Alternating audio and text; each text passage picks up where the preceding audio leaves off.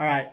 So we decided to bail on our fourplex that we've been building in Idaho since 2021, right? Like it's been a year and a half. It's been August is when we went under contract for this thing. And this builder is building a bunch of them in a little community, like 12 or 13. And so we just decided to snag one. But there's multiple reasons why we decided to bail and why the builder was being kind of ridiculous in this situation. So this project was supposed to be complete in December of 21. After pushing it back so many times, finally in October when I was in Idaho, me and my wife decided to just go drive by and look at it and see the progress because we were supposed to close mid-October. It was like October 14th. And we drove by. First of all, we didn't even recognize the property. They completely changed the whole structure, the material that they were using, the whole floor plan and layouts of these units were completely different, okay, than what we were told. So what was supposed to be a pretty cool looking modern fourplex ended up looking like the most basic square box of life. And the units were still 2 bedroom, 1 bath, just shy of 1,000 square feet, but it didn't look anything like all the renderings that we were sent of what it was supposed to. The list of materials used were changed up because of the builder's budget. That's not my fault. I went under contract for $675,000 for this fourplex, and my interest rate was supposed to be a 3.1 if I were to close in December of 21. And so they kept pushing it back. He finally said, okay, it's going to be ready like the last week of October for us to close. And I said, okay, with my crazy work schedule, I won't be able to come do a final walkthrough until like the first week in November. And the agent threw a fit about it. I thought that was a ridiculous thing to ask when they've made me wait almost a year and a half for this project. And I say, hey, can I come next week instead? Because I want to do a walkthrough before buying it. So that kind of like threw me off. The agent didn't really care that I wasn't updated and kept in the loop on all the changes that happened to the property. And then on top of that, when you do the math, so as interest rates go up, then so does closing costs.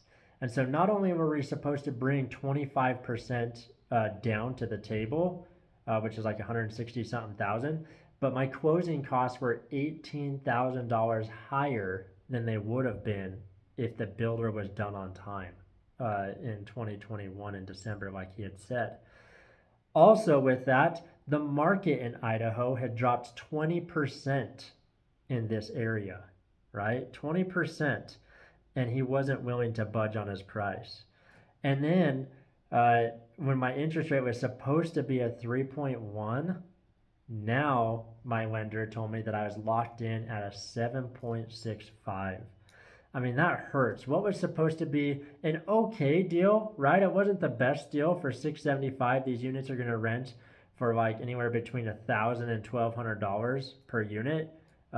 Probably close to 1,100 if we're being honest, or closer to 1,000 because people, management companies always shoot high.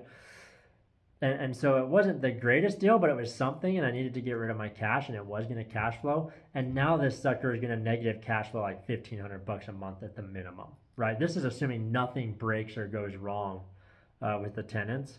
And so I was taking on all of these massive hits, and the builder did not care at all. And so and I approached the agent, and my agent was terrible. So who knows if the builder's cool to work with, because I never talked with him.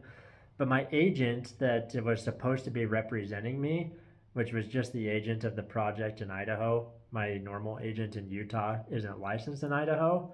So I just went through with the guy that I was kind of given, and this guy's terrible, didn't even care, treated me like crap, acted like every question was a dumb question. Like, this isn't my first property. I've bought in a few properties before. And I wanted to make sure things were being done right. He wanted me to close before they had a certificate of occupancy, before the property was even complete. Hey, as long as the inside is done, it's livable, we'll finish the outside later on. I mean, there is not even concrete up to the doorsteps, like a little walkway. It's just dirt when me and my wife showed up, and they were ready for us to close. Like, this was a complete joke, complete crap show that went on. So at the end of the day, me and my wife were like, you know what? For such a negative cash flow, I don't want to hold on to this thing and wait to refinance till the market kind of comes down a little bit and the interest rates come down a little bit. And we're buying this property for extremely overvalued. So we decided to bail. You know, that's the story. Crazy experience.